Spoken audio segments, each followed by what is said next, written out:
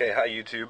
I discovered a new hack to bypass the passcode on any iPhone version 4.2 up, 4.1 up. The old version, get past the passcode, was you slide to unlock, you go press emergency call, pound, pound, pound, pound, then you call and press this at the same time. That is no longer working. If you notice, it only allows emergency calls. It won't allow you to actually get through and try that trick again. So basically, my friend, he got a little drunk last night, and apparently he put a passcode on his phone and he doesn't remember it. So he told me to get past it. So there's a new way to get past it. First, you want to hold the power button down until it says to turn it off.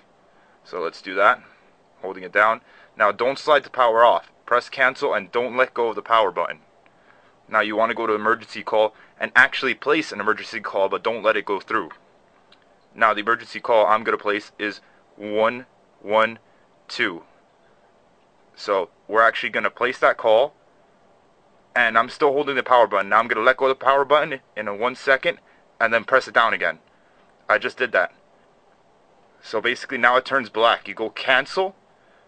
Everything is completely black at this point. Now you got to press the home button and let go of the power button at the same time. So let's do that real quick. I'm going to try to do that while holding the camera. You see the flash? That flash just let you know that you got into the phone. So now you double press the home button, and as you see, I could get into the contacts, I could get into the pictures, I could get into anything I want on the phone.